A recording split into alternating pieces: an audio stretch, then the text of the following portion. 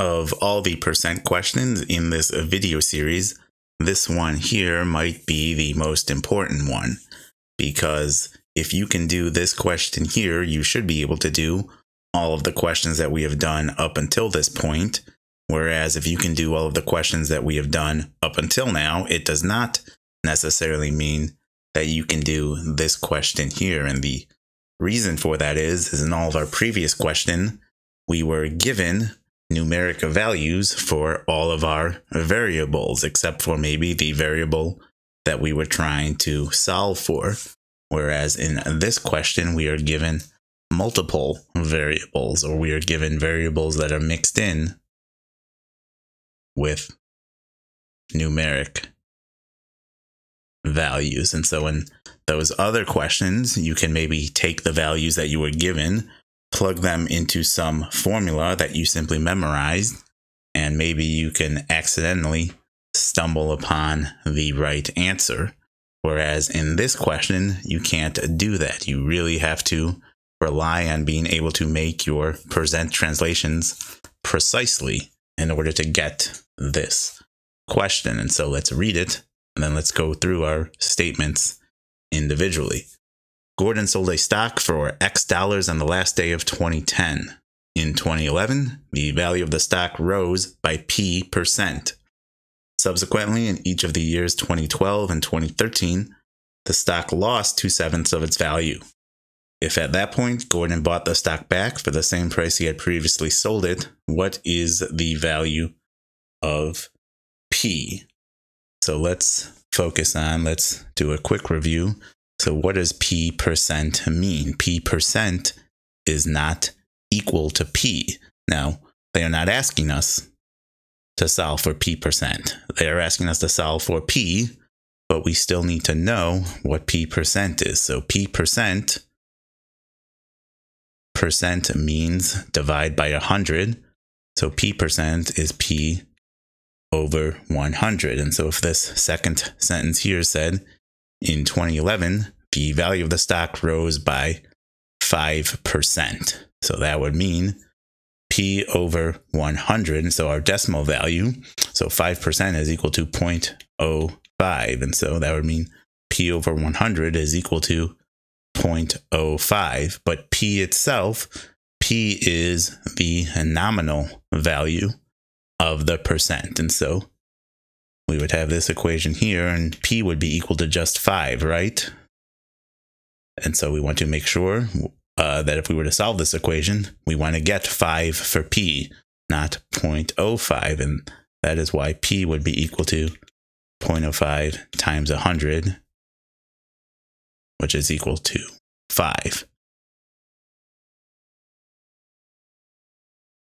And so you want to set up your percent translations accurately from the beginning. So once we do get a value for P, I don't have to then think, oh, do I have to divide this by 100? Do I have to multiply it by 100?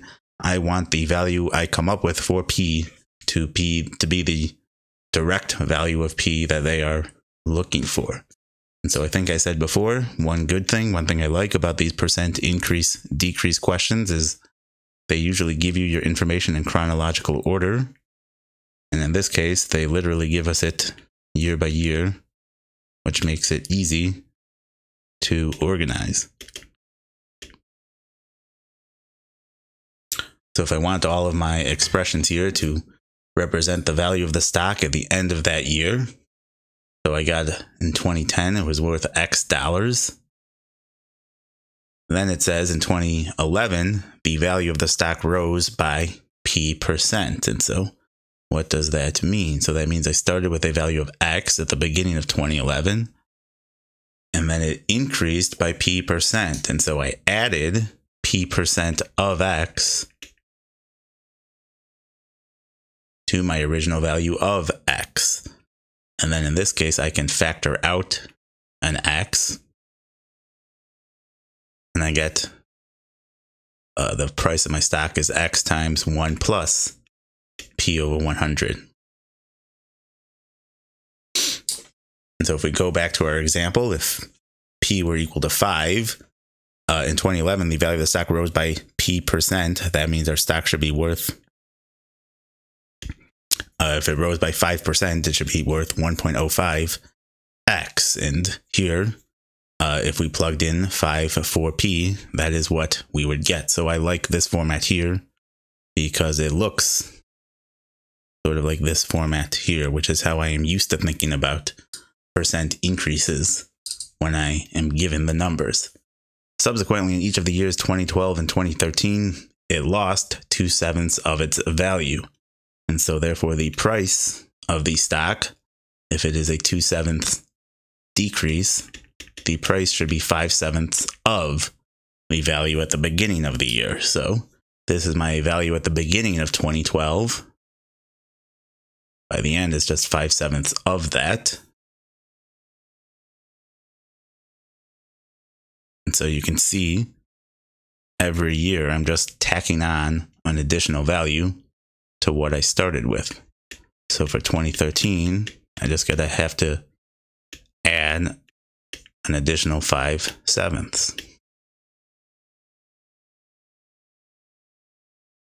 So far we have a bunch of expressions. If I want to solve for P, I'm going to have to get an equation here. And this last sentence is where I get that, because it says, so if at that point, Gordon bought the stock back for the same price he previously sold it, that means by the end of 2013, it was worth the same thing it started at. So it was just worth X again. And then we want to know what is the value of P. And so one thing you might notice is we have two variables in our equation, and we want to solve for one of them. And normally you would need two equations to solve for two variables unless one of those variables cancels out. So the first thing I'm looking for is I want to see if my X does in fact cancel out here, because I don't think we can make any more equations. We have incorporated all of the information given to us.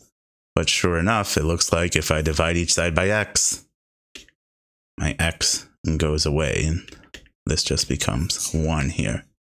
And so I'm left with 1 plus P over 100. This is 25 over 49.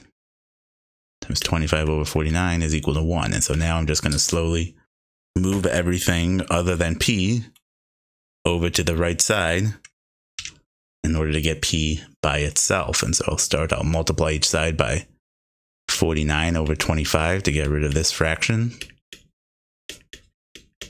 So I'm left with 1 plus P over 100 is equal to 49 over 25.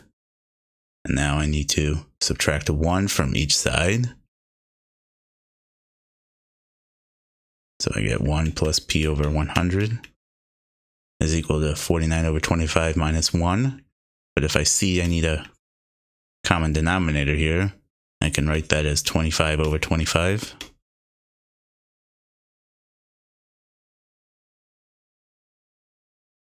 So this gives me 1 plus P over 100 is equal to 24 over 25. And then, whoops, I'm sorry.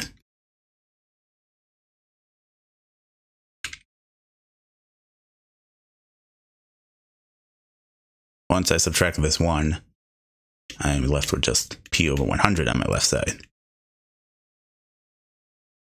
And so P over 100 is equal to 24 over 25.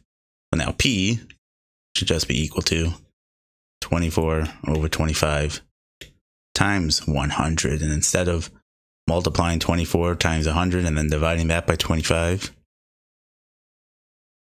I can see that 100 over 25 is just 4. So P is just equal to 24 times 4, which is 96. So P is equal to 96, and because I'm confident that we translated all of our statements correctly, I don't have to worry about, do I have to divide this 96 by 100 or do I have to multiply it by 100? 96 is the value for P. And D is our answer. And so sometimes I think even though this sentence here, so in 2011, the value of the stock rose by 96%. And so it rose by 0.96, but P is still equal to just a 96. And I think sometimes people, if we start with a value of X, they'll say after 2011, the value of your stock is X times 1 point P, which I see what they're doing, and maybe it logically makes some sort of sense, but I wouldn't want to do this because this isn't algebra. I can't really do algebra with this. And so the precise translation is how we have it here, and this is how I want to think about it, because I know then I don't have to worry about doing anything with my value at the end. The value I get at the end is going to be exactly what the question is asking for.